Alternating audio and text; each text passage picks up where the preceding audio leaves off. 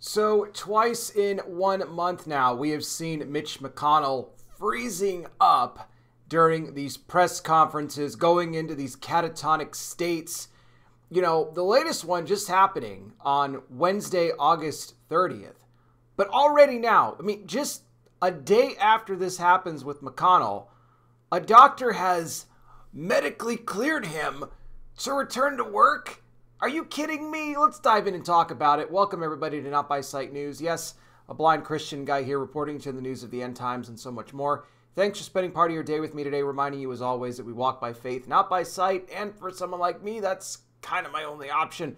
So, yeah, look, Mitch McConnell, he's 81 years old. You know, this has just become, all too familiar with these older politicians. Look, you got McConnell, you got Dianne Feinstein. She's like, what, 90? She's almost 10 years older than Mitch. You had Pelosi, who was in her early 80s before now she's finally out. You got Fetterman. You got all these people, and they all have medical issues. You know, Feinstein's even been in the hospital recently. Fetterman, I mean, he's a complete mess. You saw him breaking down during the campaign back in November of 2022 with the midterms and everything like that. I mean, we can even throw Biden in there. How could I forget him? So you have these older politicians. They have no business being in the positions that they're in. Look, it's one thing if you're older and you're healthier and you can do it. But if you have, if you have problems, if you have certain issues, you shouldn't be in these positions. This is important. You're supposed to be running a country. You're lawmakers. You're this, you're that. People vote for you. But yeah, it's like it doesn't matter because you could just, this is the new thing, put anybody into these positions because there's always somebody behind the scenes that's really pulling the strings. They're not really the ones even calling the shots, right? They're the ones that are put there. They're given all the money and everything else like that, but they're being told what to do, what to vote for, what not to vote for behind the scenes. But it's like the walking wounded out here, when it comes to our country, and we are a laughing stock when it comes to other countries like Russia and everybody else that are just looking at us now in the United States saying, they're just ripe for the picking.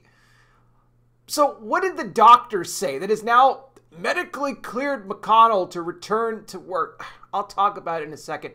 Really quick though, guys, I need your help. If you could, consider making a generous donation here to my ministry to support what I do.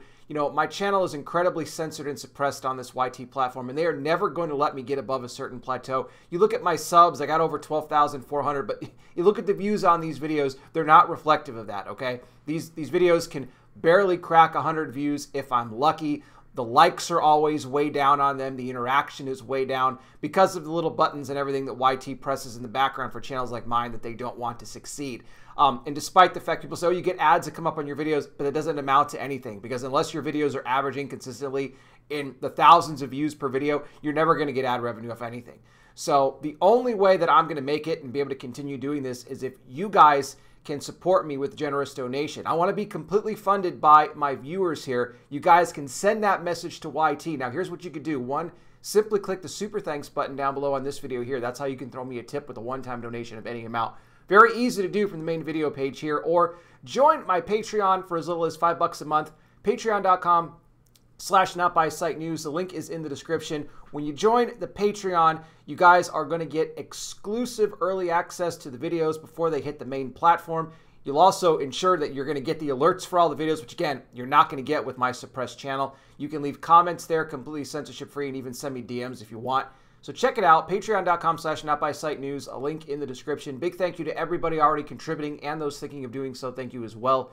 Your generosity is greatly appreciated. Now, I want to point this out. It was back in March that McConnell had suffered a fall, and he suffered a concussion and a broken bone. Now, it could be that because of the concussion, that's what's led to these, catatonic states. I mean, funny enough, and if you didn't see the clip, I'll put it for you in the description. He was being asked if he was going to run for re-election in 2026, and oddly, this is where he froze up. Maybe he was thinking in the back of his head, oh God, I can't stand continuing to do this another, past 2026. Are you kidding me? Maybe that's how he froze up. But, it was right with that question that an aide had to come up onto the platform where he was giving the press conference in Kentucky and help him off stage. I mean, it's just sad. if these people weren't such bad people on top of, all these issues, I could maybe feel kind of bad for them. It's hard for me to, because I know who they really are. I know they have bad intentions, despite the fact that they have medical problems. But a doctor, now, as of Thursday, August 31st, a Capitol doctor has medically cleared McConnell to return to work as normal.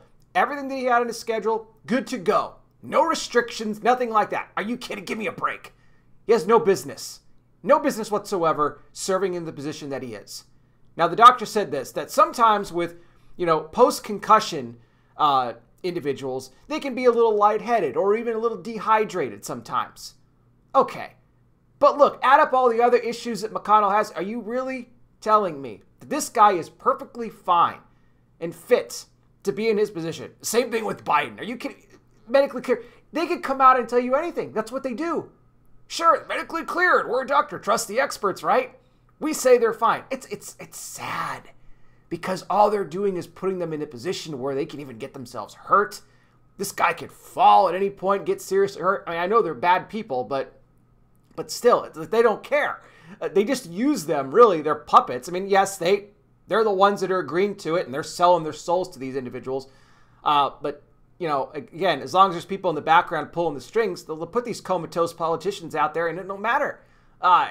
It's sad. Look, the politics stuff for me, guys, is so I'm done. I trust Jesus. I don't trust any of these people. I don't care if they're a Republican. I don't care if they're a Democrat. I don't care what they are. I don't care what their name is. No. Only the Lord. Only Jesus Christ. Look, I'll put more info in the description. Let me know what you guys think. Should McConnell be even doing this anymore, or any of these other people for that matter? Let me know. What I want to do right now is something I do on all these videos, and that's end this video on hope. It's part of my ministry outreach. I talk about the end-time Bible prophecy headlines, keep you guys up to speed on everything going on. I do it because, yes, we're in the last days, really the final hours, and Christ is coming soon. But if you haven't accepted him yet, if you haven't accepted Jesus, I want to lead you in a prayer to do that right now. This is a prayer you could do in your own words, but I will give you the steps you need to bring it before the Lord today. First thing you want to do right off the top, acknowledge you are a sinner, which is something we all are. The good news is that God gave his only son, Jesus Christ, to die on that cross for the sins of all the world. As he died and rose again for you and me, he paid the cost. What you have to do is repent of your sin, which means to turn from your sin. Not just to say you're sorry and then jump back in your old ways, but to actually turn from sin, which are those lifestyles, patterns, habits, behaviors, things in your life that go against the Word of God. If you humbly go before the Lord, though, and ask him to forgive you, he'll wipe your sin away. The Bible says he doesn't remember it any longer. And then you invite Jesus into your life to be your Lord and Savior. When you do that, you become born again, a child of God. You will have eternal life. Trust me when I tell you, there is no greater decision that you will ever make than the one you do, to give your life to Christ. And I pray you make that decision today. Again, more info down below. Don't forget the links to donate to the ministry are there as well. Join the Patreon for as little as $5 a month. Patreon.com/NotBySightNews. Link in the description. Remember, you'll get exclusive early access to the videos along with all the alerts, or you guys can hit the super thanks button down below on this video here, where you can tip me with a one-time donation. It's all a great blessing. Thank you all again so much for watching. I really do appreciate it. I'll be back with more. You guys take care. Please be safe out there. God bless each and every single one of you, and I'll talk with you soon.